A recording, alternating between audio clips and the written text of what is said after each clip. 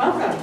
So as everybody filters in and finds a seat, I'll go ahead and get started. I'm Heidi Hubling. I'm COO of the Preccelerator program. So Ballerz is a full-service business law firm.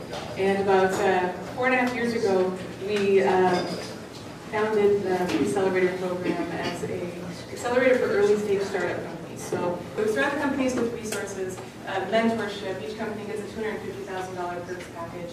And the space that you're sitting in normally is set up with movable pods of tables, and so they can set up configure it however best suits their team.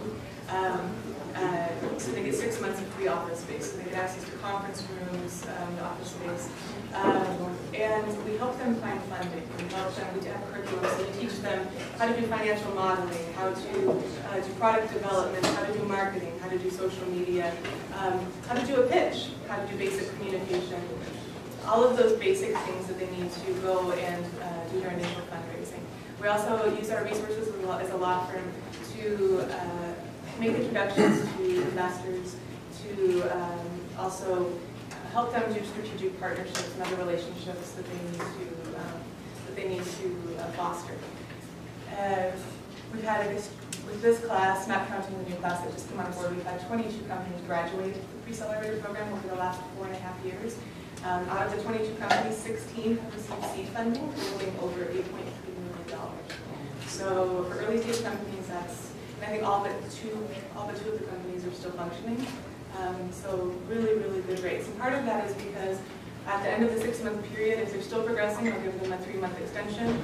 And even with that, I don't pull the rug out from underneath them. I'll continue to give them access to the mentor perks, or to the perks, to the mentorship, to all of our workshops, and to the network that we have within the Preccelerator and the law firm. So it's been a really rewarding program to be a part of and to help be an advocate and a mentor to these companies. And there's some really, we get to see a few of the really neat ideas that we've had through this program. So without further ado, I'm going to turn it over to our first company, which is Ballerz World. Kyle is a veteran, as well as a basketball aficionado. And I'll let him go ahead and start his pitch.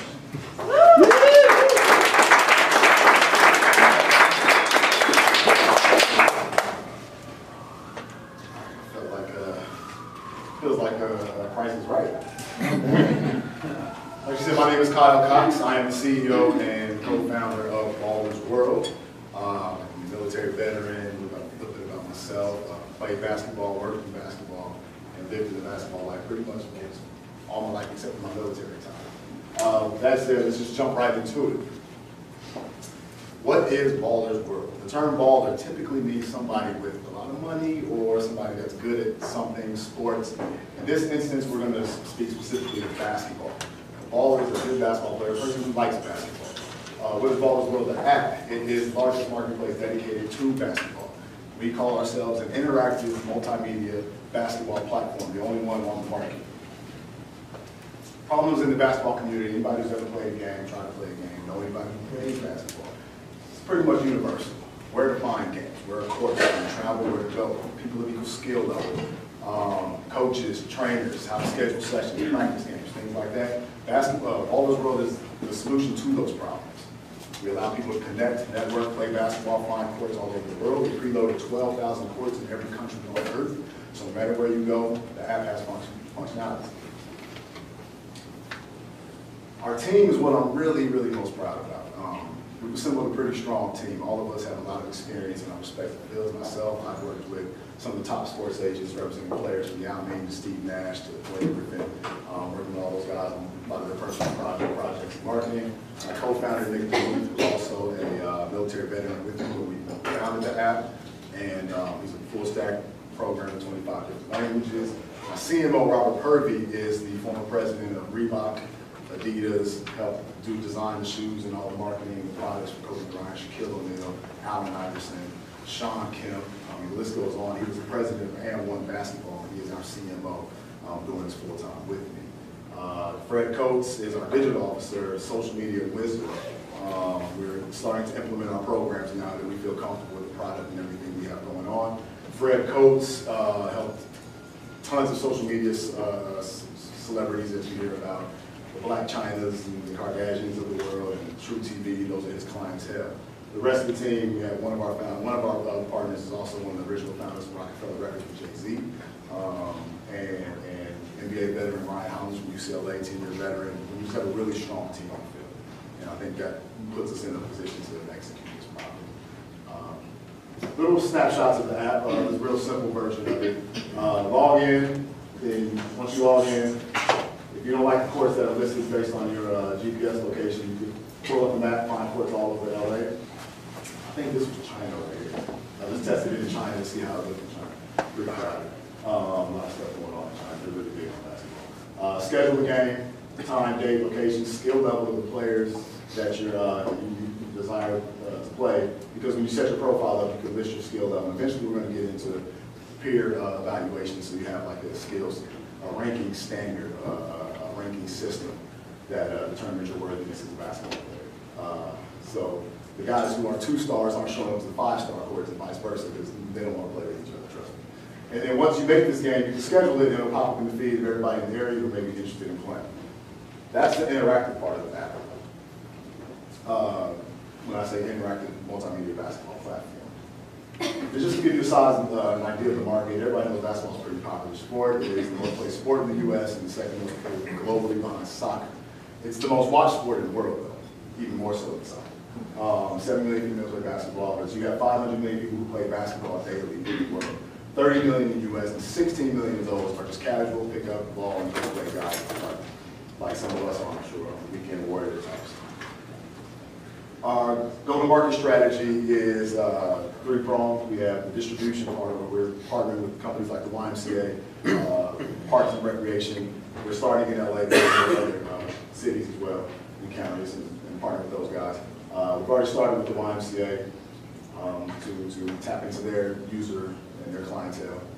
We have our marketing methodology is kind of, I'm excited about this because this is actually, you know, kind of has become one of our, probably our biggest thing right now. The multimedia part. We partnered with ESPN Radio, and ANTA is our sponsor, so we're in revenue now. So we're generating revenue after our public beta just launched this year. So we're already generating revenue. The ESPN Radio show is our attempt to cultivate this entire ecosystem where we have a weekly show with ESPN. I'm not on it, but we have a team of people who are on the show, influencers, and they interview basketball players, celebrities, influencers, talk about the game of basketball, talk about the culture, talk about life, and through the basketball lens. And what it does is it puts us out there on this network and this platform to get casually advertise ourselves so we're not forcing it down people's throat. Just more of a fun way to do it, and it generates revenue, and it can go viral. For example, we've had Byron Scott from the Lakers on there already. We've had probably the number one draft pick in the draft coming up, Markelle Fultz. Bunch of socialites and different celebrities like that. And next week, I'm sure some of you guys have heard of this gentleman. LeVar Ball is going to be on our show as well to talk about his son Lonzo and his $500 shoes and all the stuff you're hearing about on TV right now. So we're going to give him a full hour. Nobody else has done that. He's only gets 5 seconds, 5 minutes on different shows. So we're going to be the first to do that with him, which I think that could be a turning point for us. But like I said, ANTA, the major Chinese company, is one of our sponsors. So Slam Magazine and Test Loop, we're in the process of creating cross-promotional items with them. We also have our community outreach portion where we partner with YMCA, Boys and Girls Club, and do different free clinics for kids, help out with their leagues, training, and we have our own initiative called CUB, which is the Community United by Ballerz. And we're really active on that as well. We've already done a few things with YMCA. We want to expand on that once we are able to. Just our timeline, we're pretty much on pace right now. Some things have changed. Like I said, the ESPN scenario pretty much only happened a month ago, and it's really taken off for us. But we're pretty much on pace, and hopefully our end of the goal at the end of the year is to have about 50K active users. We've got a long way to go, but we're starting. It's a good goal to have. You look at some competitors we found out there. If you notice, there's about 7 features that we think are main features: from court location, game creation, player rating. We don't have that yet. But we don't have it really hammered out to an algorithm, but we have a very general Netflix type rating. And premium accounts, video, photo content, league management, and a store, an affiliate store. And you notice the other competitors only have a couple of those things. So I think we're ahead of them already with that. Revenue model, advertisement, like I said, because of our sponsorships, we're already in revenue. The general CPM model is, a typical CPM model is $10 per 1,000 active users, but we're doing a little more than that already. But that's, go ahead. We have affiliate sales portion of the app where we get 10 to 15% on any retailer who is interested in reaching their target demographic of basketball players, shoe companies, equipment companies, things like that. And premium accounts, we haven't activated that yet, but that's going to be more for the serious ball players who want direct connection to trainers, different leagues, different venues, things like that that we have access to. We're going to provide that to our serious basketball players who are interested in that type of thing, from any level, from trying to get a job overseas, get drafted, to little Timmy who wants to make the team next year. Future opportunities, corporate accounts, meaning companies like the YMCA. We want to be able to charge a B2B model, charge them a fee to be listed in our app on the geolocation portion of it, but also to be featured in that and highlight some things and get access to our partnerships and get access to our network to help build their brand and their business. So copy and paste what we're doing with the YMCA now to 24 Hour Fitness, Equinox, LA Fitness, Ballerz, whatever, Boys and Girls Club, but make that a paid model. Content creation, like I said, we're already there in that over the past few weeks. Data aggregation, league and tournament management, scouting and recruiting, and other verticals. We eventually want to get into other sports. We're going to start with basketball first. That's my baby, and I love the game, and I know the game, and we're connected in the game. And instead of trying to serve all masters in basketball and in sports, we want to focus on the culture of basketball because that's a very unique thing. Most sports like that. I was explaining to somebody, runners have their own language they speak. Golfers have their own language they speak. You don't want to feel mixed up with everybody else. You want to feel special. We won several awards in our MVP beta stage. Probably the most notable one is the CES. We won the best mobile app at CES in Las Vegas with our MVP, so we're really proud of that. We want to host some other awards as well.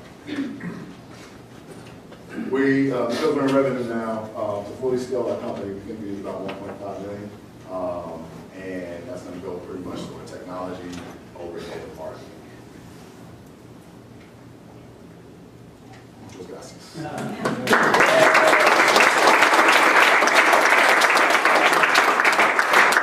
take a few minutes and take a few questions for Kyle, and who wants to go first? No questions. Who should the Lakers draft?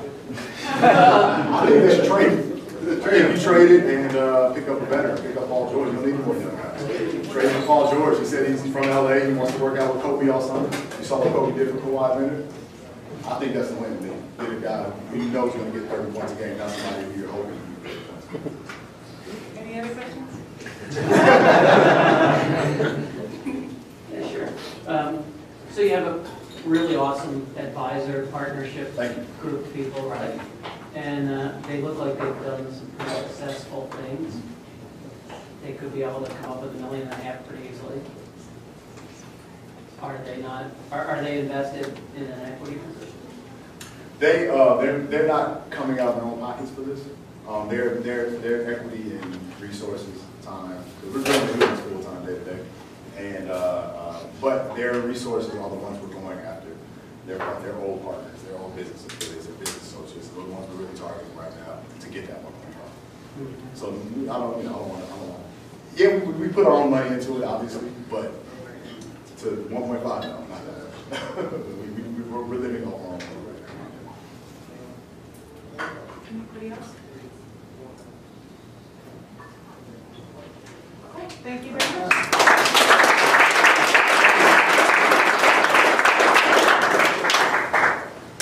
Our next company is Dave Waldman, StyleMD, and actually, who wants to explain it? Thank you.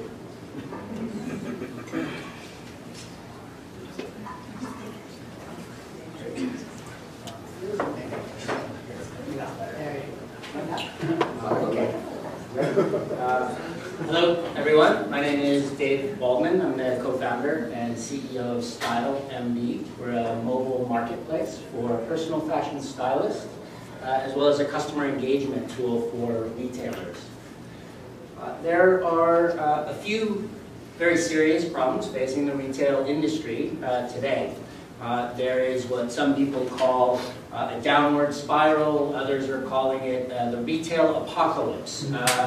And this is facing pretty much every retailer, not just here in the US. It's happening in Europe and India, Brazil.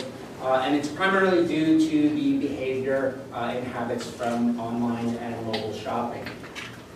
You also have a legacy problem within the retail industry of not really being able to target or focus on underserved markets.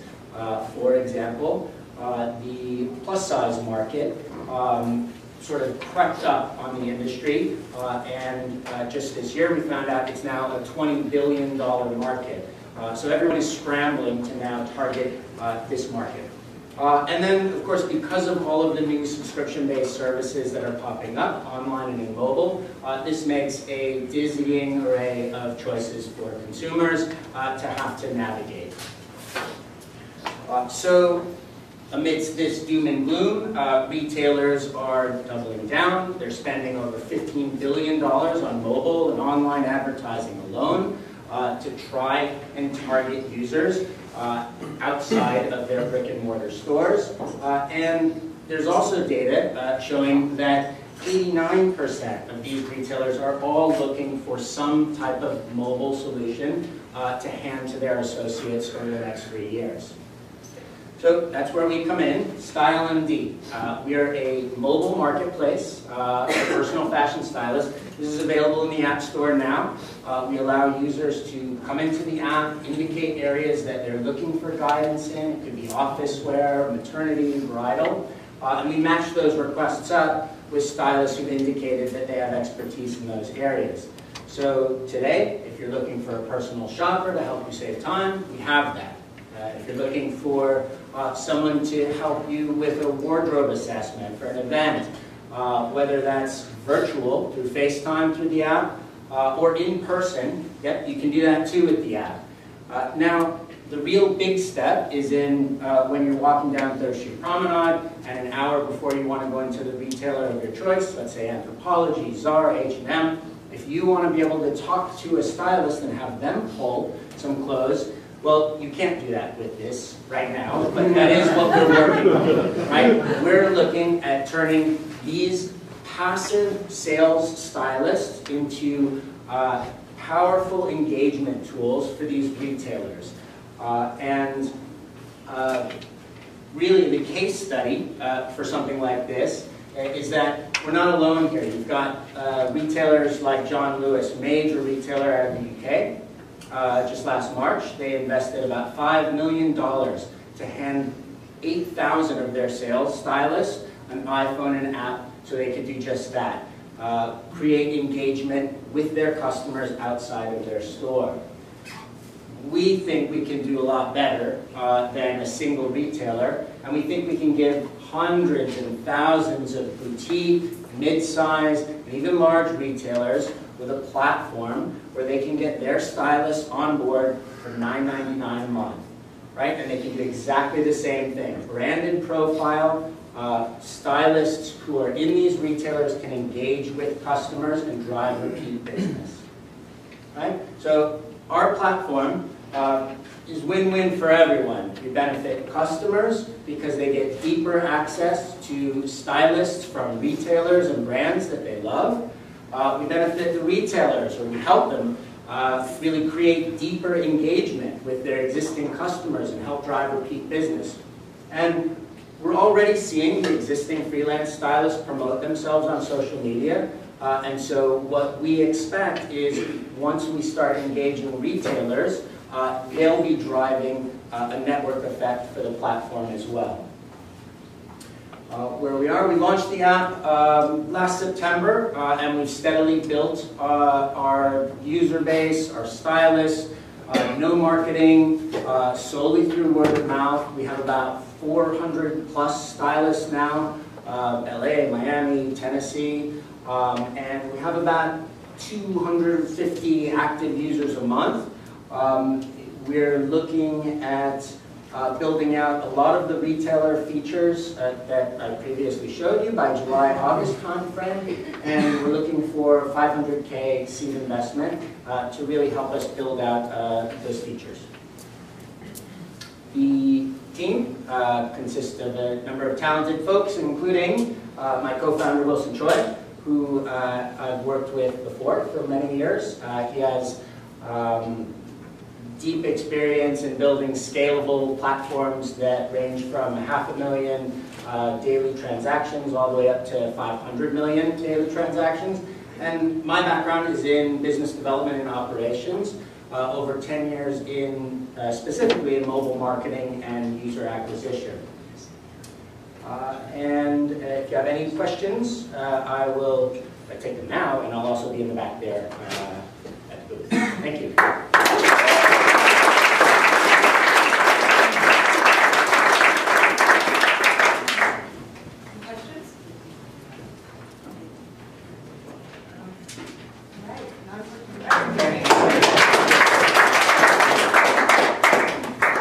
Next up, we have Csathy, and Csathy is with KneeVoice, so it's one of our newer launches. So very exciting. That's actually one of the announcements I should have made before, is that at the end of, just as with before, the pitch stuff started, at the end of the evening, we'll have all of the demo tables set up. So if you have additional questions, you actually want to see the wearables, you see the actual demos of the apps or one of the other platforms, you're welcome to visit the demo tables. Thank you very much. Good evening, I'm Gustavo de Grave. I am the CEO and founder of KneeVoice. The idea for KneeVoice came from Dr. Leal, which is an orthopedic surgeon and long life friend of mine, a Harvard-educated fellow in knee surgery and biomechanics of the knee. He called us and said, listen, could you please produce a little microphone that I can put on top of the kneecap of my patients so that I will have a history and see if the treatments that I'm giving them is actually working. So we did that, a very simple device.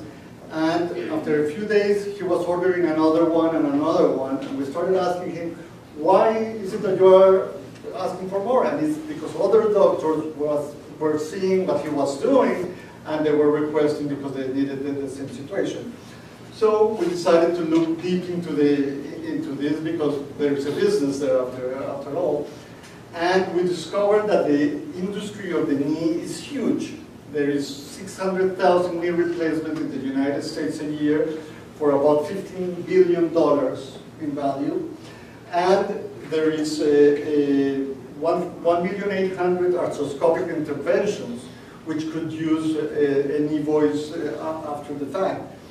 Also, people like you and I that have a little problem with the knee and run directly to CVS or Walgreens and buy a knee wrap without consulting a doctor, that was at $427 million in 2011, and last year, $582 million.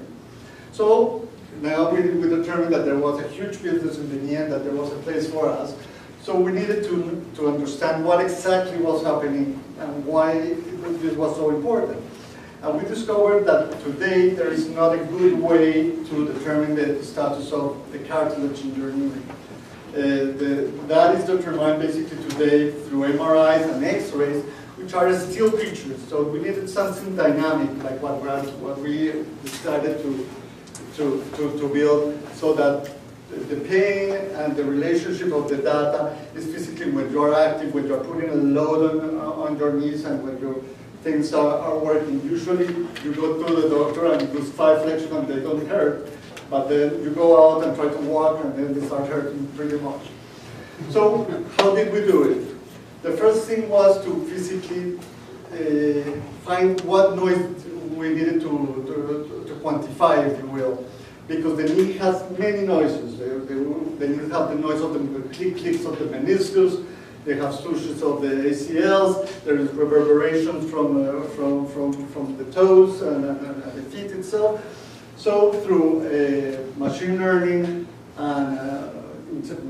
artificial intelligence, we were able to filter the noise in 36 different ways so that we can pinpoint exactly the one produced by the cartilage itself. Then we created a device for medical use, physically for doctors to have at their practice. That comes together with a wearable that will be used after the fact, after any interventions, for monitoring the progress and for recuperation, physical therapy, recuperation, and also hopefully for use by people that are interested in, in sports and they need to know how their needs are working. So in this case specifically, there is benefit for all the persons involved in the food chain, if you will. The patients are going to have a better understanding of what is going on and how they are recuperating. The providers will have a physical diagnostic machine and will actually create money by using the wearables. And finally, the payers, which is a very important part, because they will save money. There is unneeded surgeries and there is unneeded MRIs. This is substantially cheaper than an MRI and will give the same information or better information actually. Well, today, so far, we have developed an iOS app. We have developed a proof of concept prototype. We have shown this to stakeholders and they have been very happy about it. We have developed the algorithm with my team that is present here for you have the questions. We have IP filed for the United States, Europe, Japan, and China and the United Arab Emirates. And we have, more importantly, we have listened already to 3,200 needs so far.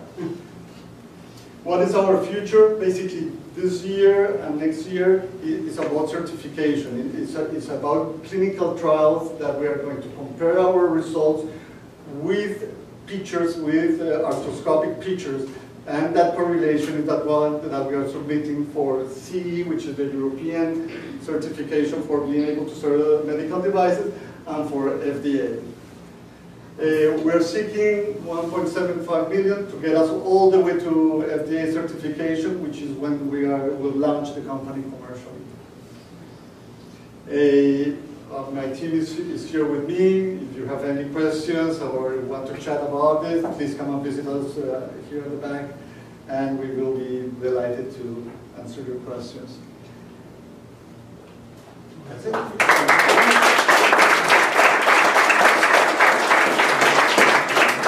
Yes. So, Gustavo, you have developed a new way to develop information related to the knee, and you've got over 3,000 folks who have used it. What has been the key insight that has revealed to you that wasn't known before? No, many things that not all the time that an MRI tells you that you have a good knee. Basically, it could not, because what happened is that the MRI shows the distance between the two bones, but it doesn't tell you exactly the status of that cartilage. So the cartilage itself is, so what we are doing is allowing people to actually know the status of their cartilage before they need to get an arthroscopic or a surgery. So you've had instances where people come in, they have adequate distance, implying enough cartilage, but the cartilage was bad, which they didn't know. Exactly. And you follow them long enough to see the cartilage fail? Not necessarily that. We have been able to diagnose that they were that they had a problem when they didn't know that they had a problem. That's why it's the KneeVoice. The knee was talking to them, but they weren't being able to listen. Yes. Excellent presentation, Gustavo. Thank you very much. I'm wondering whether the basic technology that you've developed is applicable to other joints of the body, such as the shoulder and the hip. Not necessarily, because the knee is particular. The kneecap it only happens there and in the jaw. Yeah, it slides over the joint, and that is the one that produces the vibrations and the noise. Yes. So we will have one for the young kids, Which is a big market. Yeah. The 3200 was training the device, or that's just both. Actually, we needed to validate that we were going in the right direction, and secondly was to train to get to a comfort level with the machine learning. But now we're going to the next step, which is actually comparing it with pictures, which is what will be the big proof. So why do you need federal regulatory approval on that? Because my company will be worth 1,000 times more with that. That is what I know, and more importantly, the truth is because we want to categorize it as a diagnostic machine, and for that to happen, it has to have certification. So even if you work with chiropractors or whatever else is physical therapists, that wouldn't be necessary, and in fact, at the beginning when we were debating this, we were going towards a wearable, sure, or a sports wearable. Yeah. But then it's about value proposition. So you change along the way to Yes. smart. Yes. Is the goal to partner with a strategic, like a Medtronic? Absolutely. More with companies, let's say like Johnson & Johnson, that has a hospital medical device market, but also a retail market products, because we will be able to have both. What's your alternative if you don't get that FDA approval? Go wearable. Okay. Thank you very much.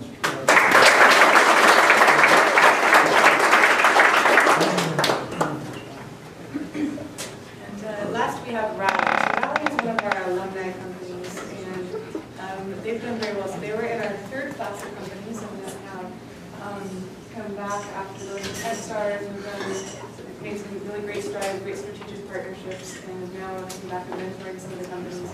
But we're still helping them as part of the Preccelerator community and network. That, like I said, we don't let the apron strings. They can come back and use this as an extended runway and as a resource. So. Thank you, Heidi. The headphone jack. In 2009, the headphone jack was a one-trick pony for music. Then came along Square.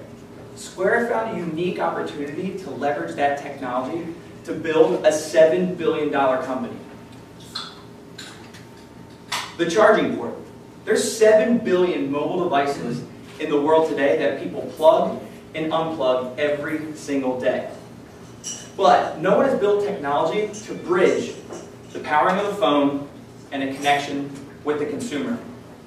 Kind of sounds like the headphone jack. Until now. My name is Duncan Swayze. I'm the founder of Rally, and we've built the world's first MFI certified smart charging cable, which we use to build digital experiences and connect the real world with the digital world, in locations with their customers both in the moment and when they leave. And the opportunity is massive. We can place charging cables in cafes, bars, restaurants, hotels, airports, planes, trains, automobiles. Literally anywhere you sit down, there can be a Rally charging cable in front of you. And we have the opportunity to place 50 million around the world. And the user experience is very simple. In those locations, with one of our charging cables, when you plug in, our PCB board in the USB side will talk to the phone and ask for a specific SDK built in to a partner app. It will then automatically trigger an SMS, push notification, or an email with a reward for that contextual location, and it will also deep link you within the app for, once again, a position for that location. Some examples of what could happen in the moment. You could book something, buy something, order, an SMS, watch a video, chat with somebody, or customer acquisition, a download. If you don't have the app, it will ask you to go to the App Store and download the app and leverage our tech for customer acquisition. Facebook makes $6 billion off of customer acquisition alone. So how's it work? We have patent pending technology inside of the USB end of our charging cable that when you plug in, it'll talk to the phone and speak to the SDK within a partner app or within our own app, and will then read that unique serialization that's connected to a certain spot in a certain location. We then send an API call to our back end, which will automatically trigger an action with a reward or a coupon or something in that contextual location, as well as deep link you within an app. So, sounds all well and good. What have we done and where are we going? December, we received our MFI certification for the first smart charging cable from Apple. That took us a year. We then placed patent down. In January, we placed our first production order. April, we were approved in the Google Play and in the App Store. This coming June, we'll receive our first 1,000 iPhone cables, our first 1,000 Android cables, which leading through August, we'll place in over 1,000 locations with current partners already in place. Come September, we'll raise another $1.5 million to place another 15,000 units. And the unit economics per cable are fantastic. They're expected to make $10 per month, and at a cost of just $7, that's less than a 1-month payback and a direct line towards profitability.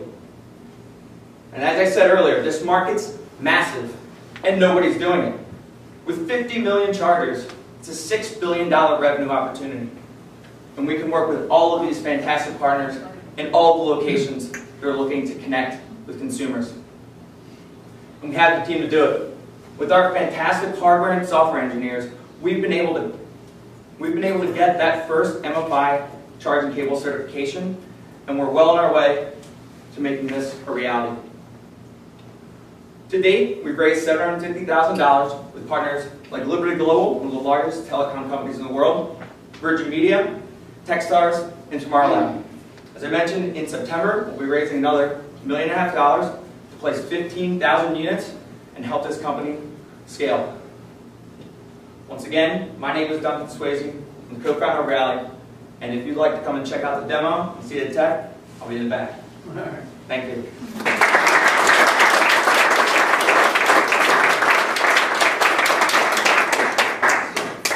So is the main goal of this product to basically place these cables in public locations? Yes. That's the goal, and then you're calling on the businesses of these locations to buy from you? So there's a couple different models. So for one, locations that have a digital presence, like let's say Starbucks or McDonald's or Hilton, companies that have mobile apps or want to work with a mobile app, they can purchase this and then pay a SaaS fee for the backend and data services. Or for small mom and pops, we can give this to them for free and help them monetize the power that they provide, similar to Wi-Fi, and help them also use the CRM data to then reconnect with their companies, or their customers when they then leave. So think Wi-Fi. So what Wi-Fi's been able to do, we're now doing for power.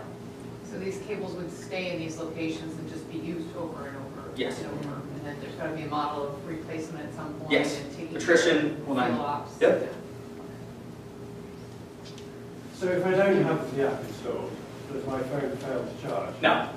It automatically, it still charges, similar to Wi-Fi when you click on the ad and then you turn away and you still connect. It's still. So I can't deny access. Yes, but what I will say is we have that throttle. So the tech is built to be able to say you need an app in order to do it, so we can force you to download, just like you're forced to put a credit card into your Wi-Fi, or you're forced to download an app in order to go on Wi-Fi. So we can create that. We can also push that down the line. So let's say an app wants to have an email. So we can create it where the power will turn on after the email, and then there will be essentially POS that lets you know email required for power. So it's a free charge? Free charge? Free charge. So it's a great idea. Thank It's you. a little scary. A little scary. So, I plug in and I'm in. And so everybody's got access to what I want. Can I say no? Can I? Yeah, you can say no. But what I will, go ahead. I can say no and nothing will push to me, nothing? Depends on if we're built into a Facebook Messenger, Yelp. Depends on if the app is already on your phone. So if we're built in, if our SDK is built into Yelp, Facebook Messenger, an app you already have on your phone, back-end wise, it depends on what they want to do with the feature. Similar to Wi-Fi, like when you plug into Google's Wi-Fi and you click yes at Starbucks, technically you're giving them everything you're doing. So I'd say it's up to whether or not you have that app or not. And the terms and conditions are within the app. So part of the brand as well is the protection of the power. So knowing we're not pulling down, this is up to the app provider that you already have on your phone. You get two apps. You get two apps out of the email. So each cable is uniquely serialized. So in our back end, it works with, in our back end, when it asks, it will talk and automatically, yeah. What do you do with the data you collect? So it depends. So the data that you collect is your phone number, your email, depends on the location we're working with, right? So when you're you go to Wi-Fi at the bar, you click on Wi-Fi and you plug in your email, that is going to a CRM system that location's paying for, and then they're paying for that marketing back to you, and that's very similar to what we're doing. How much does wireless charging scare you? So which type? Just wireless. In general? Yeah, like in general. Wi-Fi through the air, like U-beam or... Well, no, I mean, I know or it's power Starbucks, Starbucks, they still have the little... Yep. You have to put it in order for it to charge. It's Yeah, not so... wireless, but it is. So as far as what we can do, we can still add our chip to the wireless power hub, essentially. So we'd like to essentially own the layer between the power and the phone. What if they change the port and go to the Thunderbolt 3? So if they go to the Thunderbolt 3, we immediately change to Thunderbolt 3. So I mean, it's built in. Yeah. Anybody else? You ever thought of making the cable where it's for both iPhone and Android, the same cable, just applying the So cable? Apple won't allow that. Apple has a lot of restrictions, which is why it took us a year to get the certification and build it. To that effect, though, for Android users, do you have a split for micro And USB-C? And USB-C, yeah. So a question, will you speak a little bit to the, on the other side of the smart charging cable about the capabilities for shutting down social and everything else? For the notifications? No, for the safe charging cable. So this is the public portion as far as what we'd be able to do in public, but the vision is to essentially create a connection of the utility that you purchase every single day. So people purchase these millions every single day, making them smart, making them be able to connect. So one thing we'll be doing with our technology is essentially creating a smart driving, safe driving cable. So for teenagers, or anybody for that matter, a lot of us text and drive. We know we shouldn't, we still do it. When you're plugged in, it will block texting, social media, any services you should be using, it'll block that and keep the roads, essentially make the roads a safer place. That's cool. Any final questions? Can you speak a little bit about the work you've had to do to integrate at each location, like the BD cycles there? Yeah, so BD cycle-wise is actually fairly simple. Almost every single location you go to, they provide charging in some sort of way. So you're at a bar, give it to them behind the bar.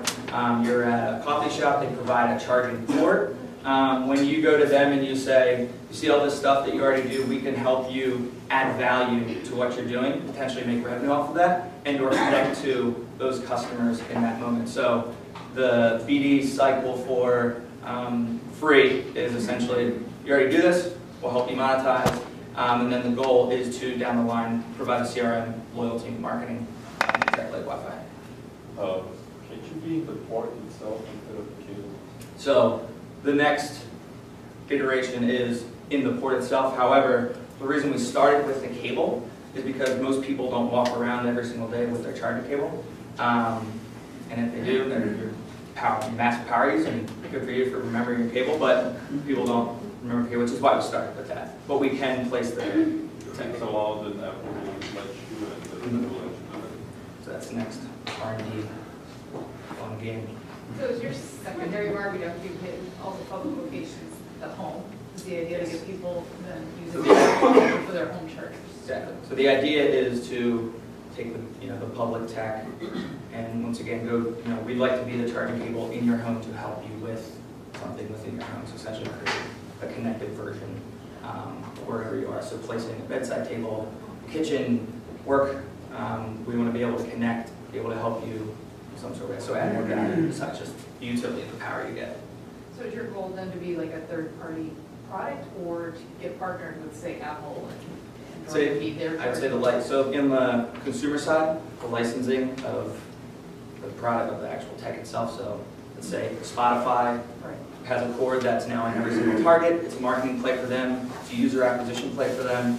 And it's just really a marketing cost for them. So patent for the mechanism making the cord smart, or like the secondary market of safety while driving? It's all everything. Got it. So that's pending, but as far as the prior art search, there's some good stuff in there. Thank you very much.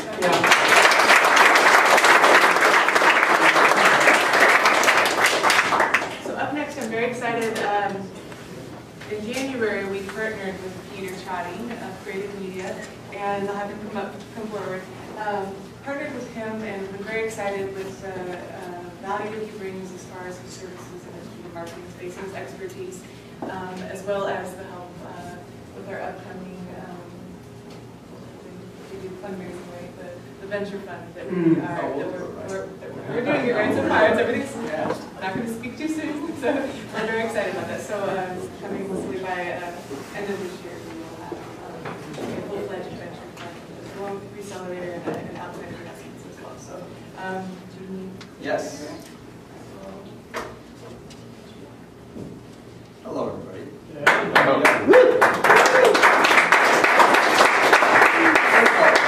What a great night. As a former entrepreneur, hopefully still an entrepreneur, it's great to see the energy of the new companies coming in. So applause for everybody again. One more time.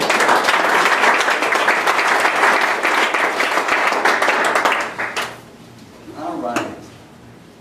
So Heidi and Stubbs, and I'm very pleased to be partnering with Stubbs. It's a great firm, great partner. We're in the early days of it, but I'm a board member of the Preccelerator, and it's great to be here. So Heidi asked me to talk today about Media 2.0, and what I mean by that is, and I've written a book about that, and I have many of them here, so if you'd like a free copy, you can have it at the end of the day. But Media 2.0, and what I mean by that is how technology has fundamentally transformed the media and entertainment world. That's what I consider Media 2.0. So this is the book, and it's called, it's a guide to what's going on. It's essentially a snapshot of how the digital media market ended as of year-end 2016. And that's video, music, VR, AR, esports, kind of lay of the land, it lays that out, and also gives my sense of strengths and weaknesses from the major players and some prognostications. So this is what Heidi wanted me to talk about, but I'm not going to listen to Heidi. I'm going to talk about I figured, I always do, but listen, this night is about entrepreneurs. And so I wanted to do something that's a little bit more focused on entrepreneurs and take people through a journey that I had, not to relive that, but also some lessons, some hard ones, and some other lessons, and then bring it back into how media has been transformed by technology. So that's what I'm going to talk about today. Because every entrepreneur does have a story. So mine started back in the day as an entertainment lawyer, where my biggest client was a small little rap group known as NWA. And so it was a really interesting way to start my career. And I moved from there and wanted to get into the studio, so I then went to a small, brash, independent movie studio called New Line Cinema, and they were best known for their slasher horror films, Freddy, but they were just making their transformation into becoming a major media company. Then from there I went to Universal Studios, and I was in the group where we were heavily involved in bringing Jurassic Park to life in the parks, things like that. So there was a kind of a thread that is part of the theme of what I'm going to be talking about, which is it was a fearless independent media company. It was a fearless major media company that was going forward to try to conquer the globe. And of course, NWA was absolutely fearless in the way that they attacked the music market. So fearless media is something that I kind of came up with, and I just like what it stood for, because from an entrepreneur's perspective, being fearless is taking action, like jumping in. And that's something I write about a lot, where in this fundamental transformation of media, You need to get in the game. So I was at Universal, and then this little thing called the commercial internet was starting to hit, and I got really caught the entrepreneurial bug. And that kind of led me to changing out of that part of my career. And I was very fortunate to be placed at various times at interesting inflection points in the transformation of the media business through technology. So in this, my wife and I joke around about this quite a bit. It's almost like the movie Zelig. Has anybody seen that movie? It's a deep cut, for sure. It's a Woody Allen movie, one person. Okay, two, come on. Okay, so a few people have seen it. If you haven't seen it, it's worthwhile. So what Zelig is all about is it's this guy who's dropped into all these great moments of time in history through newsreels. So back in the day when they made that movie, like 20 years ago, it was very high tech to have Woody Allen actually injected into the scene with Calvin Coolidge and Woodrow Wilson, and time again.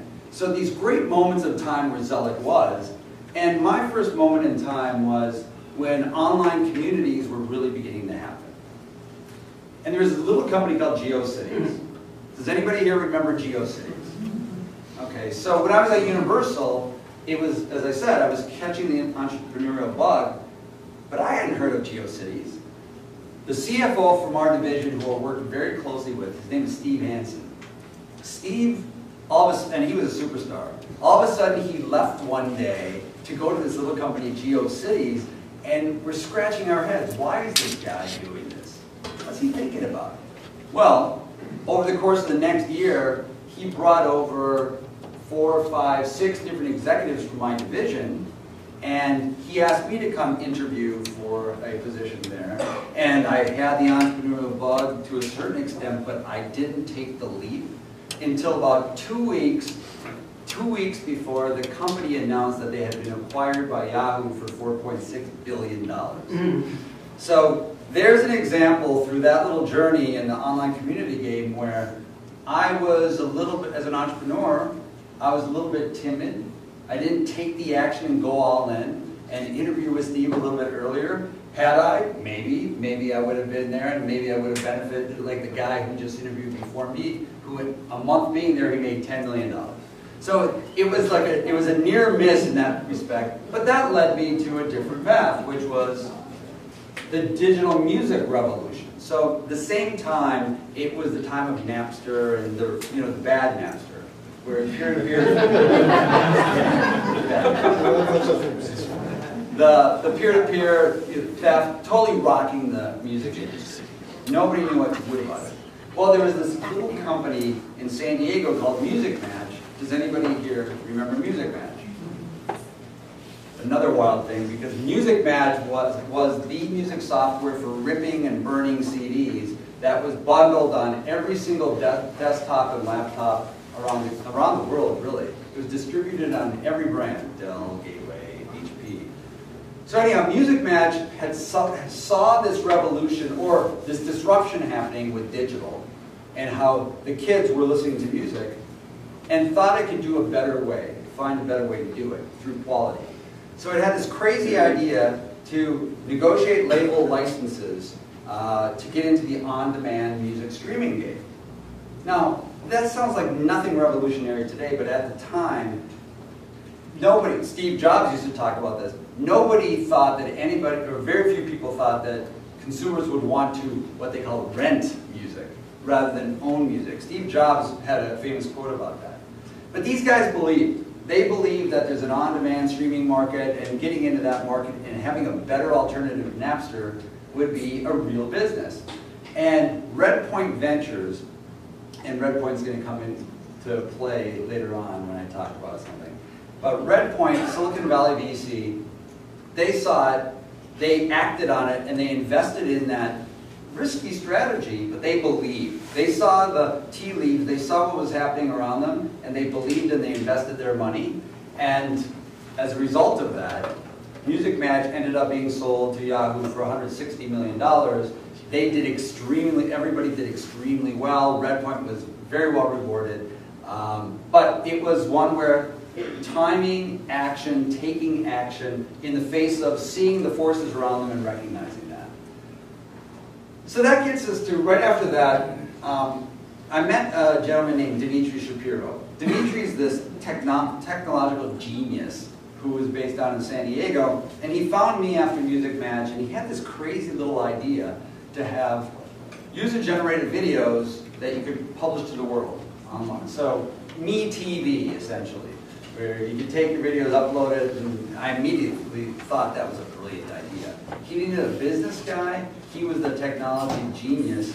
So together, the two of us started pitching VCs about this vision, which sounds kind of like YouTube, which it absolutely was, and it was before YouTube was even funded. It was well before that.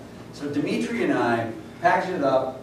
He was great. We went out on the road. Our first pitch was cross-country on the East Coast, and I remember on the way, as we landed on the way back, we had a layover, and we already had a voicemail message from the investor saying, okay, we're in. We're in. And so Dimitri and I are high-fiving each other in the airport. It's here goes our dream. Well, weeks went by and nothing happened. They slow rolled, and got cold feet with the vision because they didn't believe. They didn't believe ultimately. We pitched several other VCs and they were scratching their head. There's no business in it. Nobody wants to see user-generated videos. Well, so Dimitri and I kind of went our separate ways at that point. This other little company pitched Roa Bota at Sequoia Ventures, of course, that became YouTube, and the rest becomes history, where YouTube was acquired by Google for $1.6 billion. Dimitri, to his credit, ultimately did raise capital, but it was well after that. Changed the name from TV Drive, which is what we had, to VO, and I don't know if you remember VO, but VO was a big deal. VO had big numbers, but what it didn't have was being first. And because it was second, it didn't have a benefactor of Google coming in to acquire it and protect it against the major litigation from content media companies. And so VO, as big as it was litigated out of existence. So there's another situation where there's venture capitalists and you know, bets are made. But action, the failure to take action in that particular case led to different winners, different losers. So seeing the opportunity, seizing it. So that was a miss. You know, there was another near miss. It was a great inflection point, great time to be in that game, but a miss. So that led me to the next one, and then this is the last story. I promise. So I was fortunate to then be introduced to a company called SiteSpeed, and this was on the cutting edge of the online video communications game, video chat, essentially. This is well before FaceTime, well before Skype video. And when I came on board, this is a company that was a technology in search of a business. It had no revenues, it had nothing, but it had great IP, great technology. I believed that it would be something meaningful. But 90% of the world thought, and I heard it all the time, we had video chat at the 1964 World's Fair, and it never became anything. So anyhow,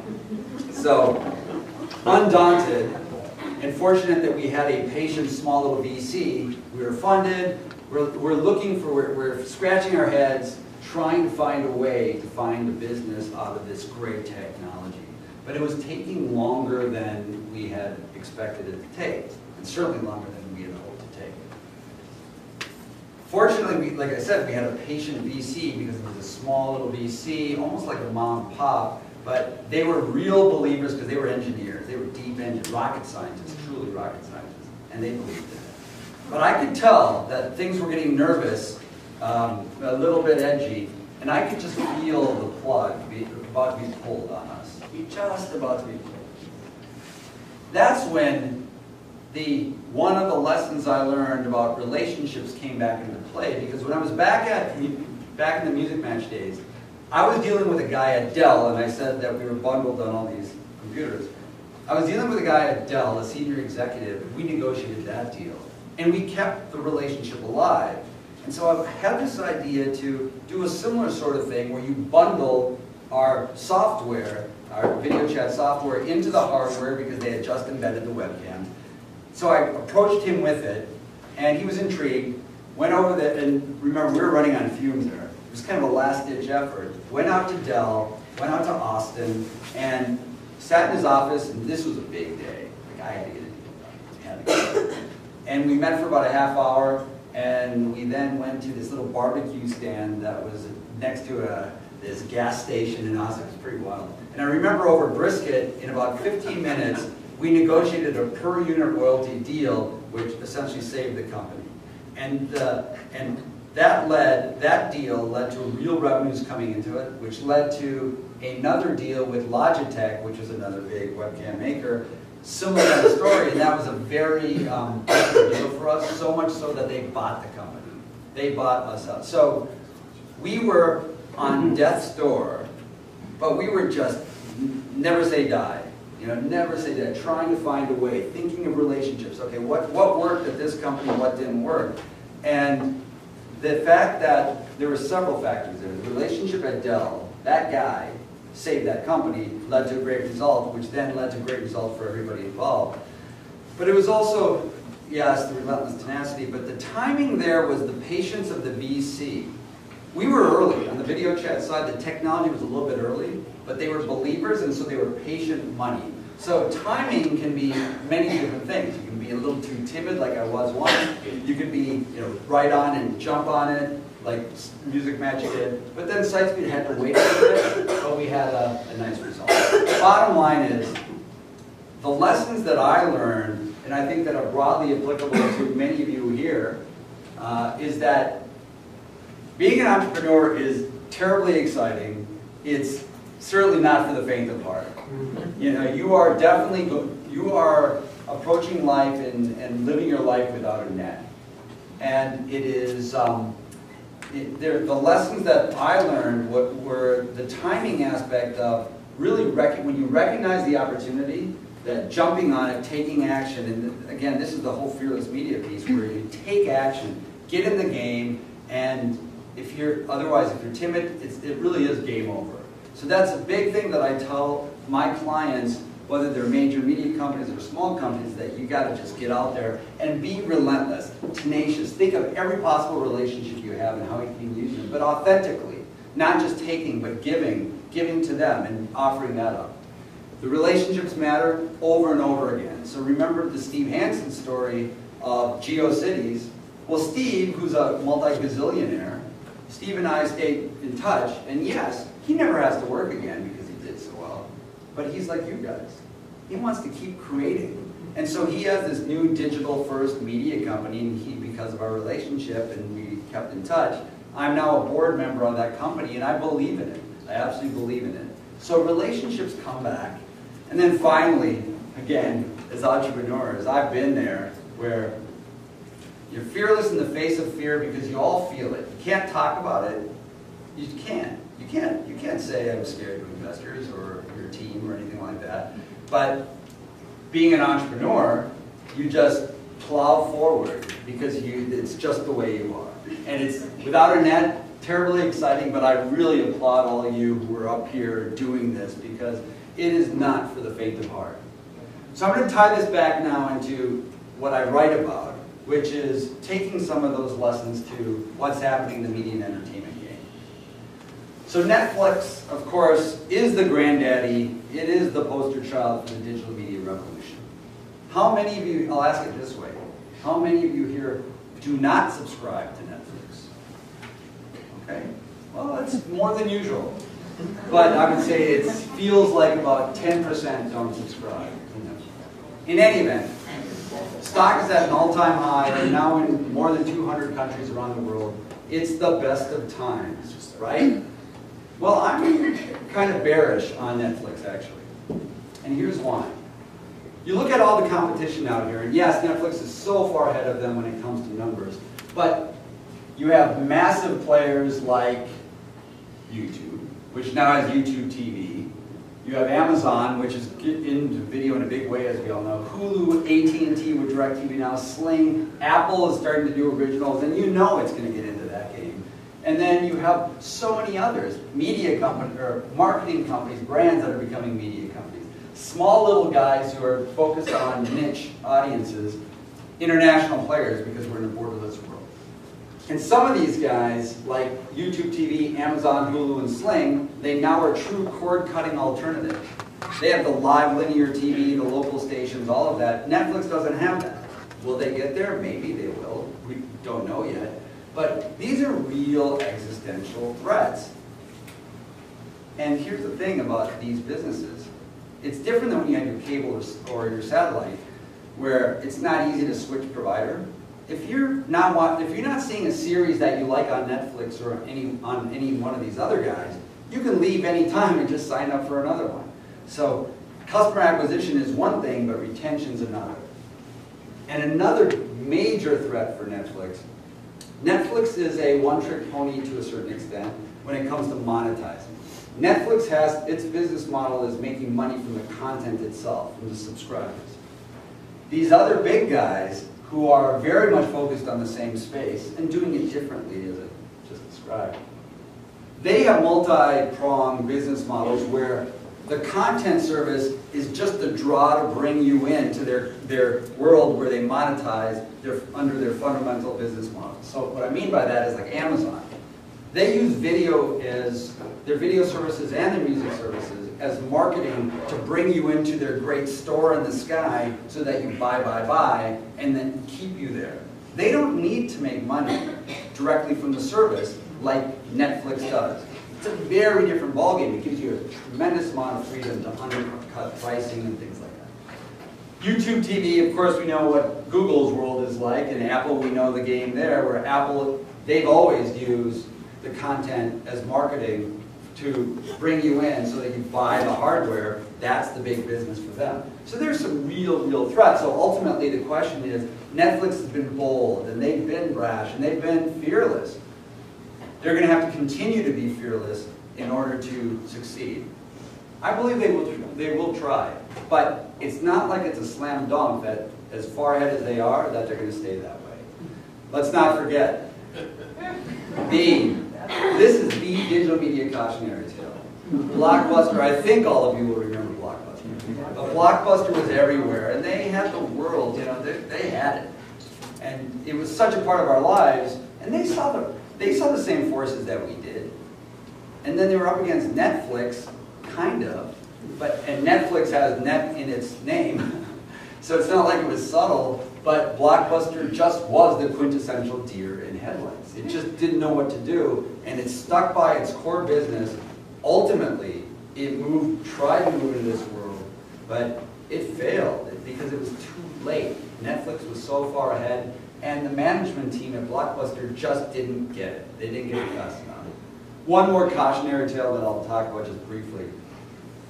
I put Yahoo up there because, yes, they were just acquired for $4.23, something like that, $1 billion by Verizon. But let's not forget, 4 years ago, 5 years ago, Microsoft made an offer for something like $38 billion. And they had a brand that means so much. They have some great content.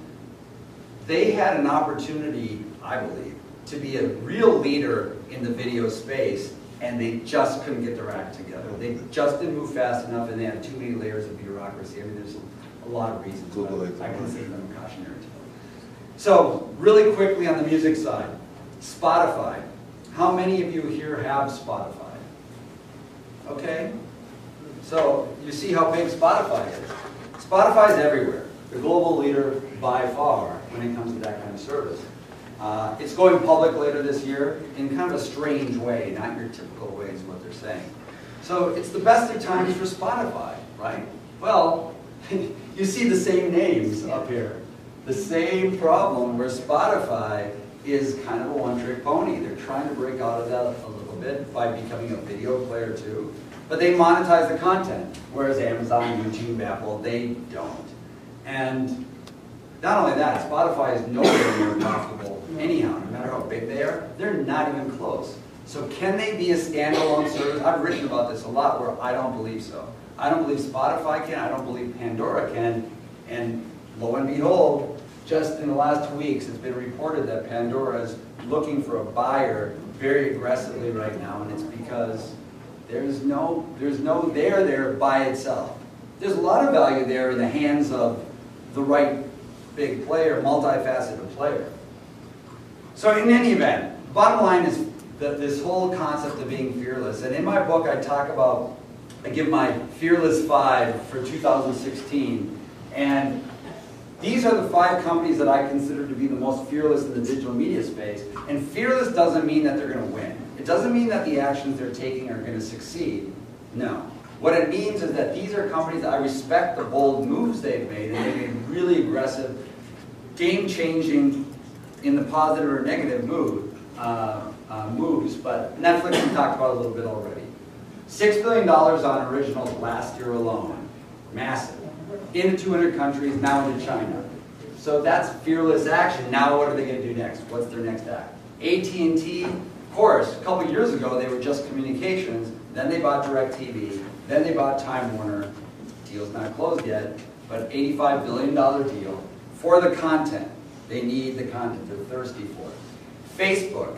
Facebook has transformed itself tremendously in the last couple of years. Getting into video in a very big way. Live video, recorded video. And a few years back, when it bought Oculus, people were scratching their head. Very few really understood the logic there, but now we all get it. That is, the VR is just another platform. It's not a unique thing just off on its own. It's another way to experience content, so it's a very logical progression. Verizon copied AT&T essentially, bought AOL, Yahoo, has their own OTT service. And I put Magic Leap here for a reason.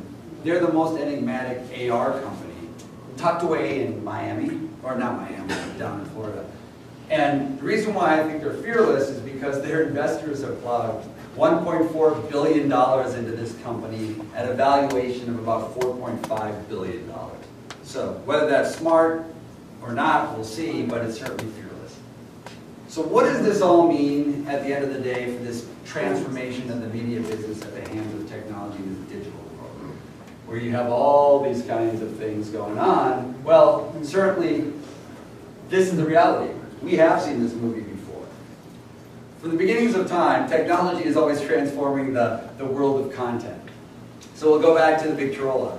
For those of you who really know Victrolas, that's not actually Victrola, but close enough. So the Victrola was seen as something that would really disrupt the live experience. And so there was fear at the time that people would stay home, just listen to these recordings and not go out and see musicians, etc. Well, we know that didn't happen. Both worlds lost. Television, of course, came on the scene. The movie business was threatened by that, and was really scared that people would stay home and just watch TV, and we know what happened. They did all of that and more, so the pie expanded. The Betamax came out, and I think many of you remember the massive litigation there. And what happened? Well, people started really recording stuff, but they hated the fact that it was crappy. And so they went out and they bought their VHSs that had the nice features and sleeves and all that, and DVDs. So they spent more and more and more. So I believe that, I'm an optimist, I believe that this fundamental transformation of media is a great thing for the content creator and those in the ecosystem. Because now, of course, it's 24/7, you can find anybody around the world anytime and reach them. And the great thing about it is that so much of this that I'm talking about is happening here in Southern California. It's not Northern California, it's Southern California. And there's spectacles, the OTT world, music, esports, VR, AR, there's so much of it going on here.